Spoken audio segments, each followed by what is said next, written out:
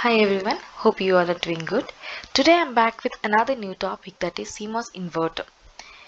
This is one of the common physical design interview question, and in this video I'm going to discuss about what is CMOS inverter and its basic operation. So without any further delay, let's get started. What is CMOS inverter? So CMOS inverter is basically a logic gate.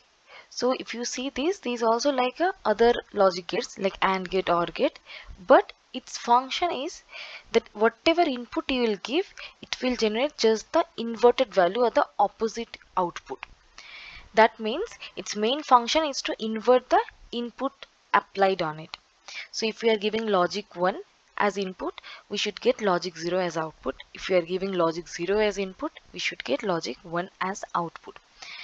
So if we consider this is the schematic of CMOS inverter. So if we see here, this circuit has both PMOS and NMOS transistors, and these are the gates. This blue color circle represents the gate of PMOS transistor. This one represents the gate of NMOS transistors, and the gates of both of these transistors are shorted at the input, and these are the drain. So both the drain terminals of these two transistors are shorted at the output, and PMOS is connected to VDD and NMOS is connected to ground. So this is the basic schematic diagram of CMOS inverter. So we should understand that the main functionality of this CMOS inverter is to invert the input signal applied on it, and this CMOS inverter can be used in many digital devices such as multiplexers, decoders, state machines, also in many analog devices like op-amp and all. Next we are going to see CMOS operation.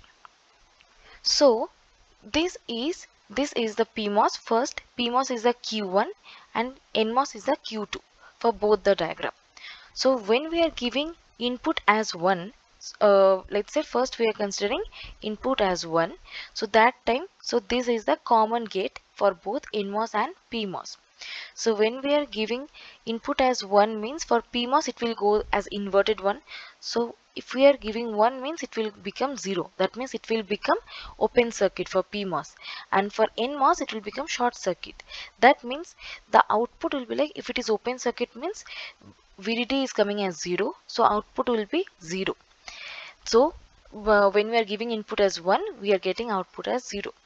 And on the opposite hand, if we see when we are giving input as 0 for PMOS, it is inverting the value and we are getting Q1 as 1. So VDD is 1, and for Q2 it is becoming open circuit. So this is totally 0 now. So input as it is 0, it will give us Q1 as 1, and the output will be 1, or the whatever the VDD is there, the plus VDD. So whenever we will give input as 0, we will get output as plus VDD or the logic 1, and whenever we will give input as 1, we will get the opposite, that is output as 0. That's all for this session. So on the upcoming video we are going to discuss about more on CMOS inverter characteristics, and also we are going to discuss on the implementation of the other logic gates using CMOS inverter. Thanks for watching this video. Do like and subscribe to this channel, and don't forget to press the bell icon. Do comment down below your feedback on this video and share it as much as possible with your friends, colleagues and VLSI aspirants. See you next time. Till then, stay tuned and stay safe.